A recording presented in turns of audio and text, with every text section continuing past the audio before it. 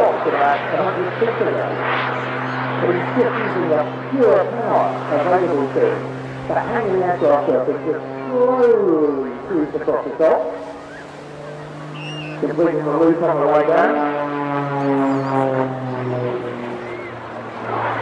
Picking up and showing you the power of wave ratio again here, because he's actually accelerating in the climb and going into a series of flick rolls. That's basically where the aircraft is rolling automatically along its longitudinal axis before it lets it decay into a lobster back. Literally collapsing and spinning over the top of the vertical manoeuvre and then an aileron roll all the way down.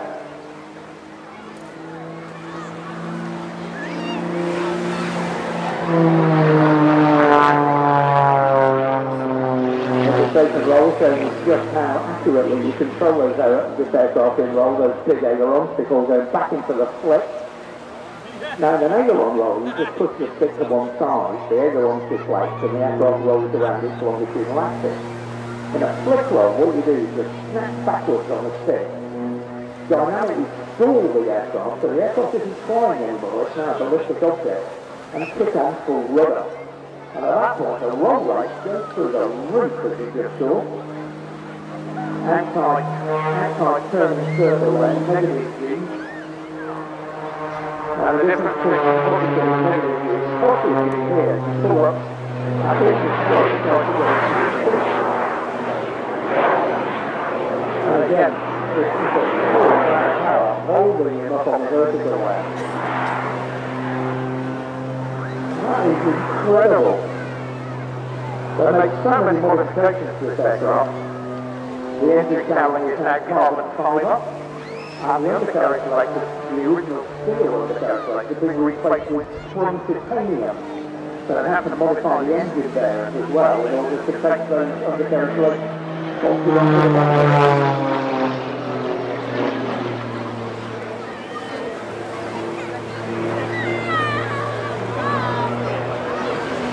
Pulling up an enormous loop. I've never seen a two-screw ever balance this before. Now there's your flip roll over the top.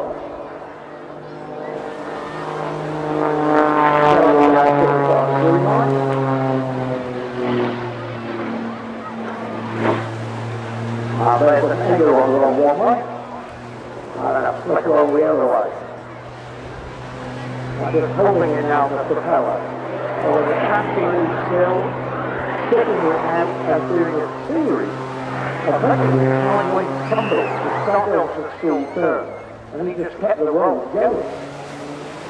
Now I understand that while he's doing that, basically letting the aircraft fall sideways, he's got slots on the engine, which assists it to rotate around its longitudinal axis.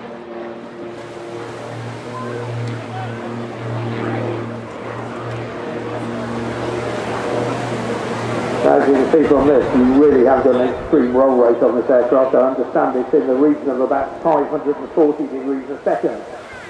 So if you ever wondered how your washing felt inside a tumble dryer, this is how you find out.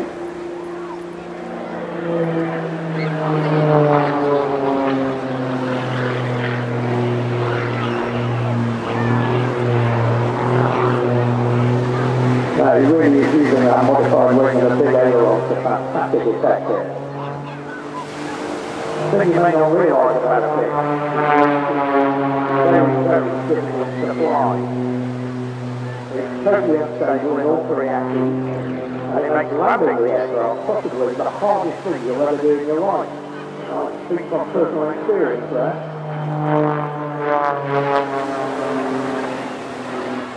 I don't think I ever landed it properly in all the time I was flying it, to be quite honest with you.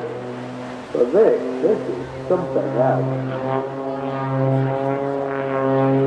Enormous vertical manoeuvres there, the jet engines assisting him in the climb.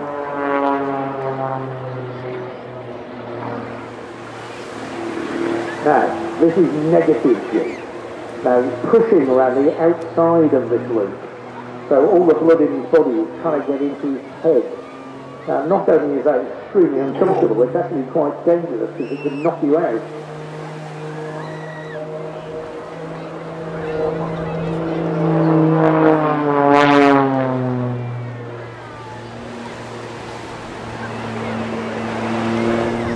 As I said, Rich has fitted a bigger rudder to this aircraft, which keeps it better your control. And also a slightly bigger elevator as well, and you just saw the effect of that there, making that incredibly tight loop.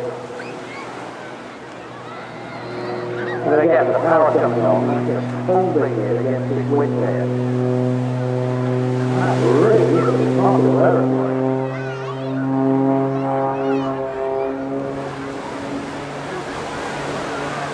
The big light-homing engine in the front, just over 7.5 litres, producing 300 horsepower in a flat six. A variable pitch propeller, look at it. Full power and full jet thrust there.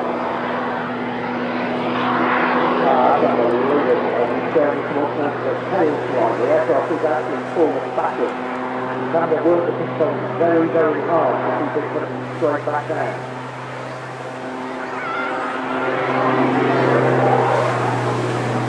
Now that is remarkable. What a... Oh my God!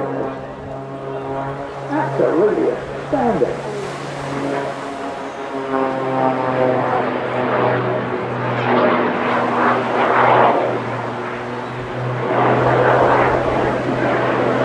Coming to a stop at the top of this pillar line, rolling on the way up. He's going to the torque roll. Now the torque from the engine is actually keeping the aircraft rolling. It's holding it in position at the same time with the thrust from the jet. Sliding backwards in a back step. That is astounding.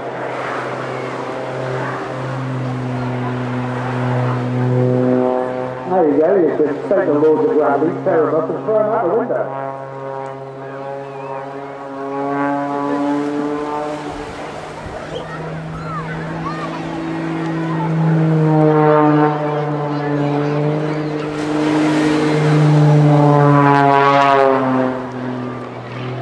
The fact that it can fly these enormous manoeuvres in it, stay right in front of the centre of the track. That is really quite something.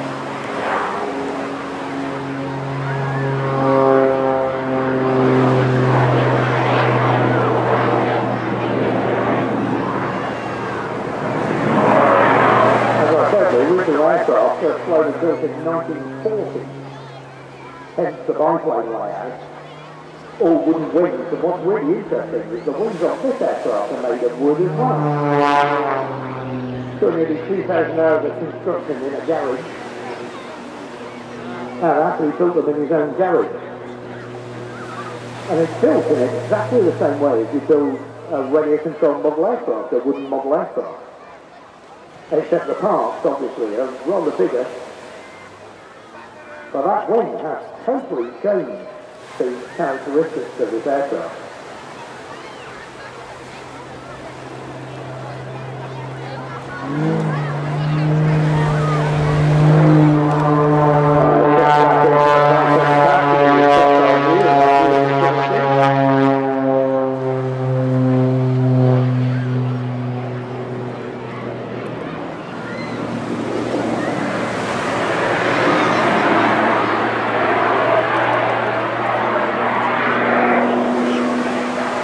See the jet has come back up to full power here.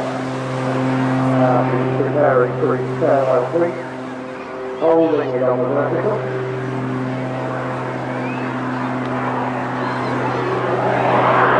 The airplane is torque from the engine to the aircraft rolling now.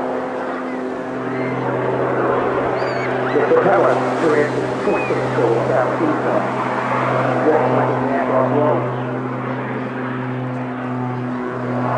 I've never seen an aircraft hang up for that long. No, jet engines make all the difference.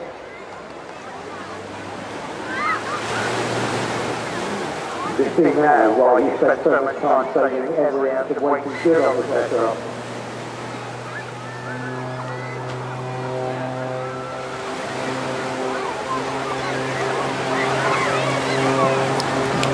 So, ladies and gentlemen, in one of the most remarkable displays of aerobatics I've seen in a long time, Mr. Goodwin in the jet pit.